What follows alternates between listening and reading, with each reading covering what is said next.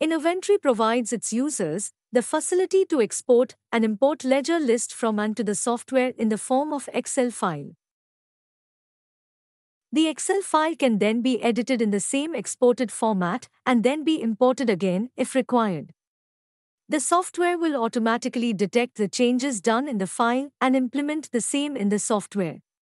The user can import and export using the Import/Export button in the Ledger dashboard. Or alternatively, we can click on the Tools menu, select the Import/Export option from the list, and click on the Export Ledger to Excel option in the next list. The Export Ledger to Excel dialog box opens. Here the user can type in the path where the Excel file is required to be saved. Or alternatively can click on the Browse option as shown. Select the folder where Excel file is to be saved and type in the required name. We can then click on the Save button. Finally, click on the OK button and the Excel file will be saved in the folder.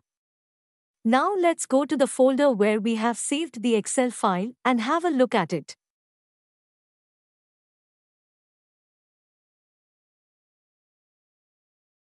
Comparing the information in the software and the Excel file, we can see that the ledger list is exported. All the data corresponding to the ledgers is also exported. If we make any changes to the Excel file and import it back to the software, the same changes will be applied to the software. For example, in the Excel file, let's add a ledger Mahesh Kumar as sundry debtors and try to import it in the software. Note that we have to maintain the same format for successful import. So do not change the format of the Excel file. If it is intended to add only new ledgers, the user can delete all the existing data in the Excel, keeping the format same. After making the changes, save and close the Excel file. We will now try to import the saved Excel to the software again. Click on the Import option and then select the Excel file using Browse option. Finally, click on OK to initiate import process.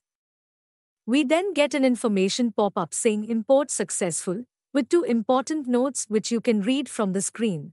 Let's see if changes are applied to the software. In the ledger list, the changes are applied according to the imported Excel file, as we can see.